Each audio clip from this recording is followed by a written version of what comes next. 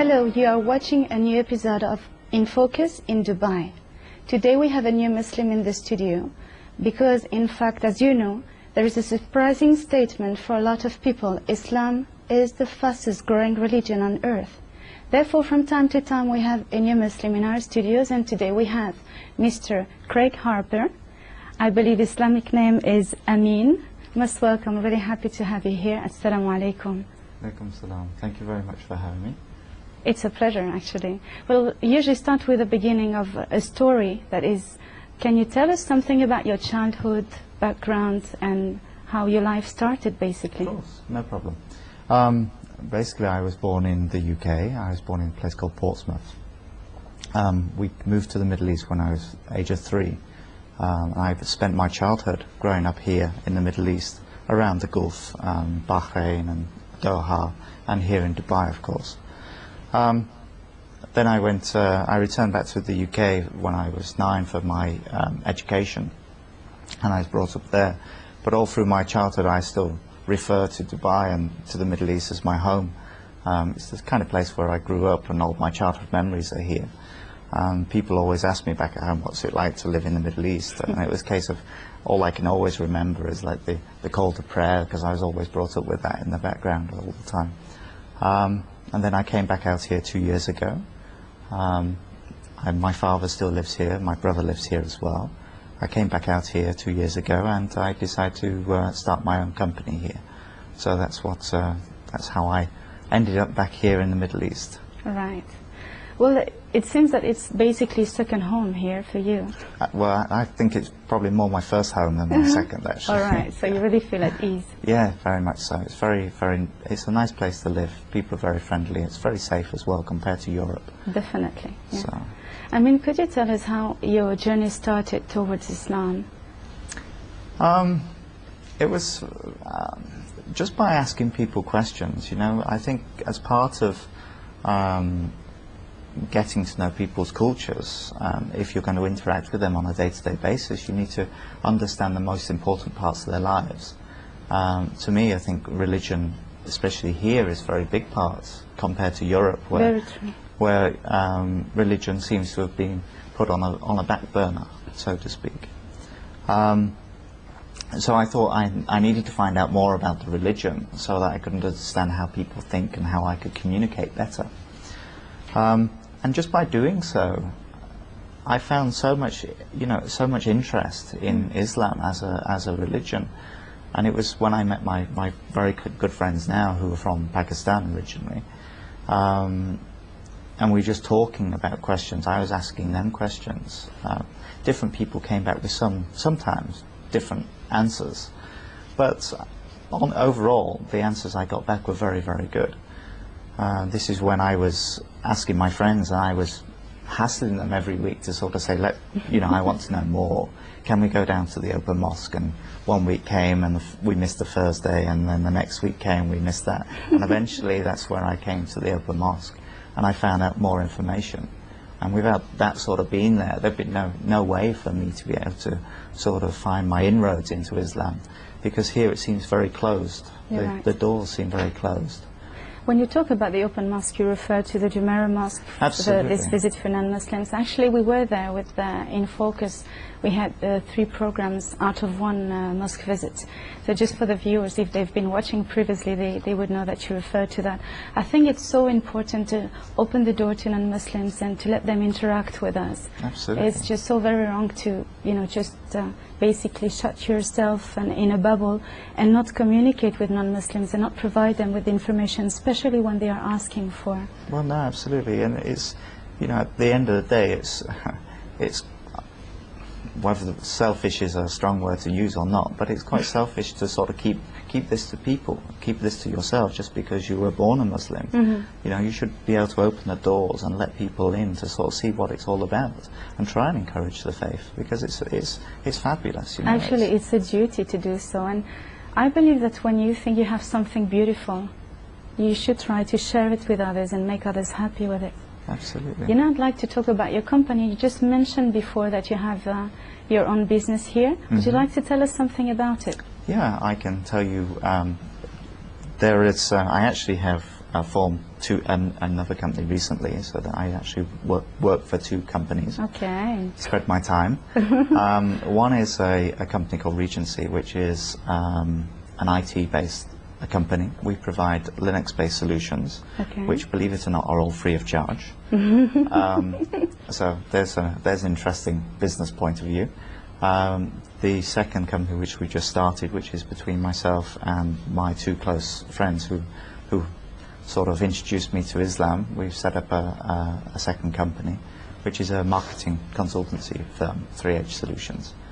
So that's going very well, actually. I'm very happy for you, and I hope you'll be more and more successful.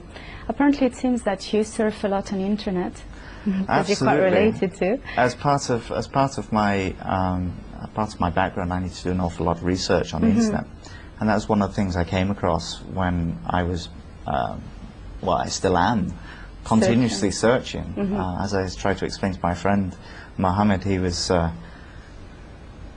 People, when they're born Muslim, they are brought up with this all their life, where I've just sort of, I'm having to learn everything they've learnt in their childhood in a very short time. So the internet becomes a very important part of looking for research and finding information. Were you satisfied? To be honest, no, I wasn't. A lot of the information on a lot of sites seemed kind of far-fetched. There was one in particular that I came across where they were talking about a certain passage in the Quran, saying about how the Quran talks about the fetus when we are born. Yes. Saying that we resemble a leech, and they went one step further and sort of said that we look like a piece of chewing gum after being chewed for so many minutes. But there is a verse that says a chewable substance. But when you see, actually, I was on their website and I saw the picture, and I find it myself very weird too. It's just, it didn't resemble anything like how they were trying to. So, there's lots of things where I think people need to be very careful, because anybody can actually create a website. Yes. It doesn't take any expertise whatsoever. I'm glad you say you that. can buy a domain name for very little money, £35 sterling, equivalent of 60, 70 dirhams or so here. Almost nothing. Almost nothing. It doesn't cost you anything. So anybody can create a website as well. There's all sorts of tools, even in your standard Word package that you would use on your normal desktop. Yes. You can export that as a HTML page and post it up. So it doesn't take a lot of expertise. So basically what I'm saying is people need to be very careful of what they find on the internet. Definitely. And take it on face value. Don't read too much into it. I mean, there are so many of these websites available. Myself, I was trying to see the 5 most visited websites, and I was just so disappointed with information I found. It's not that I'm a scholar, far from that, but I always made sure, and especially in the first year when I became a Muslim, which is about 16 years ago, I became a Muslim. The very first year I was really struggling with, you see, as you said before, people saying different things, different information, and you feel kind of lost. Because sometimes the information is not just parallel, it's just, it's just like a huge contradiction. Well, I think there's a lot of, between Islam and culture, I think a lot of things have actually sort of, the focus has sort of been lost, I think, in some areas. From what information I've been getting back from different people, there seems to be, there's a word I'm looking for, the boundaries, the borders between culture and what is Islamic seems to have sort of got merged together, like smudged in people's focus. So I think there needs to be some clarification between what is culturally a rule or a suggestion or how to act, and which is Islamic. I think there seems to be a lot of... You're so right. Yeah. You're so right. I'm glad you pointed out this, because a lot of people would take internet as the very safe reference, and just by reminding us how easy it is to have, for anyone, a personal website, people should be more careful and not just take for granted any information they see on the internet. You should go out there and search, and just don't read one site and sort of say, is this right? You've got to do some more research into things and actually look into things a lot deeper than what they would seem. After seeking information and getting to know more and more, why finally you embraced Islam? Why is it Islam that you chose and not another religion? Okay. My parents, basically, they, as I was brought up, they didn't give me any religious sort of guidance. They didn't point me in a religious, any religious focus. Both my parents were very busy with their normal life, day-to-day life, and didn't have much time for religion. Since then, my mum has become a born-again Christian in the UK, and she tried to encourage people and things. But a lot of the information that I was given by my mother when she became a born-again Christian, there seems to be so much contradiction between different areas. And I was talking to a gentleman, because of course the Bible was originally written in Hebrew, and like Arabic, Hebrew is a very descriptive language, and there's a lot of things that change when you convert something that's written in Hebrew or Arabic into English. It loses so much feeling and so much description that the Bible, I think, is. I just couldn't grasp it as an idea, as a. From religion. A very young age, basically, you were not convinced. You did not take it as a reference. No, not whatsoever. I've always been brought up with no religion, really. It was only when I was at school with my teacher that actually made me start to think, because I was always brought up with the education that the theory of evolution was the way it all goes. Yeah. And a very wise teacher, now I look at it, it's very wise indeed. She told me that no matter what you believe in at this point in time in your life, if you believe in the evolution, then think back to the clouds of gas and whatever, and the big explosion, the beginning. But if you believe in all that, who put it there in the first place? Or what put it there in the first place? There was a beginning. It had to become from somewhere. So she started me thinking that really there must be a God, because you can't start from nothing. Something has to put it there in the first place. So that's where it got me started. So I was always very, very pleased with that sort of. From that day onwards, I've always sort of looked at. So this is the first step for you as a regular human without any religion, because that was that was the first thought that was put into my head that really told me that there must be a God, there must be a creator. And then going to Islam, what was the big thing that you found so maybe more logical or more attractive? It was the fact that, as I said, the Bible had been changed so many times from its original grounding to what it is today. It seems it has to have changed because it's been taught in English or it's not Latin, been revealed it's been absolutely.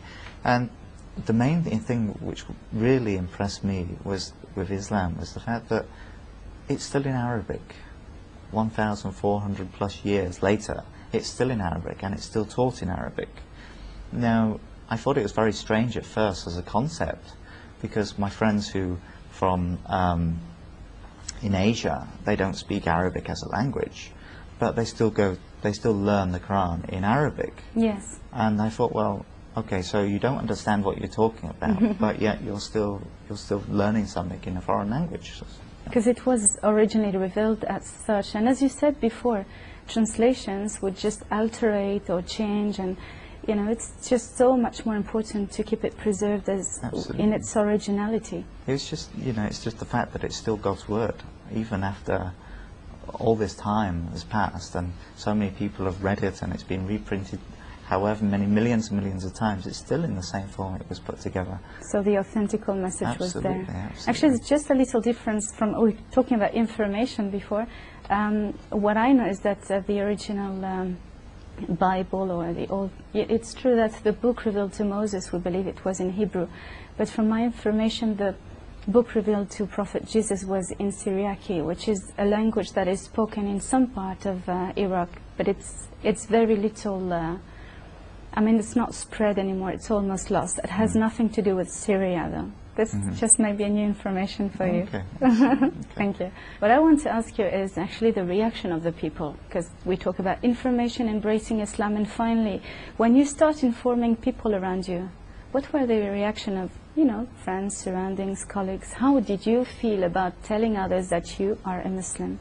Well, the first people I told were my very close friends, and they were overjoyed with my life-changing decision, so to speak. So that gave me a lot of confidence straight away. All my friends accepted it extremely well. They all thought it was great. In fact, I haven't stopped answering questions since I became Muslim. They're all very interested, and I got friends that said, "Can we, you know, can you go with me to the open mosque and things?" I said, "Yeah, no problem, let's go." So you'll probably be seeing me there again. Most welcome. But no, everybody who I've spoken to has been more curious rather than on the defensive, so to speak.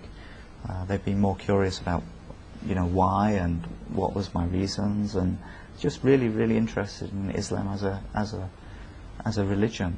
Yeah, because I believe, especially from the Western side, maybe because of the media, a part of the wrong image that is spread there. Some people are surprised to hear that, you know, so many people are embracing Islam, and even Westerners, because it seemed to be such a different culture. And it's probably why it's so important to keep on talking to people when we embrace Islam and explain the reasons of our change.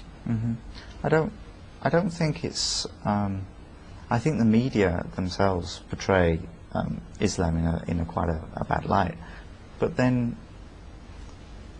if Islam as a whole was more open and was brought itself to the limelight, rather than in the negative context that it is at the moment in the media, I think, you know, people need to open their doors a lot more and let people into the religion and show them what it's all about. Very true. And I think people would be able to understand that Islam is a very sort of peaceful religion, and that people are there purely to follow the word, follow the scriptures that are written in the Quran.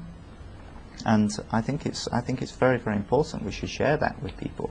Well, what are your feelings when you look at the Muslim society? Do you think they really portray the right image? Do you think that they don't just feed stereotypes somehow?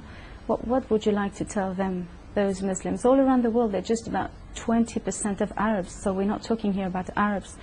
80% of the Islamic community is actually non-Arab, and I just remind this from time to time because I think little people are aware of that. What are your spontaneous feelings when you look at the different Islamic societies? Well, the main focus that people seem to look at for Islam is in the Middle East, in sort of the Arabian world. They don't seem to talk about that Asia or the Philippines have quite a large sort of Muslim community. Very large. You've also got, of course, you've got Pakistan, you've got India. There's still a huge number of Muslims in India, especially in the northern parts. But what seems to happen is the actual focus is on the areas of where there isn't that much wealth within the people. Okay, so that means they don't get the education that people should have. Like, people here in the UAE are very lucky. Money isn't just in the high ranks of people, it's spread amongst the population. There's a very even distribution of wealth here. But if you look at places like Iraq and Iran and all the different places where we've been having troubles lately, that it seems to be that the top people have the wealth, but the everyday man doesn't. And if they don't have money, they don't get education. Okay, and without education, how can you go out and look for information? It's so true. Okay, I think really we need to start looking at home and start looking after the people who are poorer in our societies. By giving them the education, you're giving them the basic tools to actually understand information and work out the rights and wrongs of that information, rather than just taking somebody's word for it because they are in a power of position, because they've got lots of money. And that seems to be what happens. And I think it's always been like that in the history, when you see people or communities oppressed, not having enough, or at least for the vital needs, they become aggressive, they start being very weak, and you can kind of brainwash them. Any leader, any dictator can just come up with a crazy idea, and unfortunately some people will follow that person. There's a lack of education, and this is of course related to the level of life they have. Absolutely. And I think this is an important point. I think we need to start with education. I think everything else will follow. You know, I think it's a major point is education. Very good.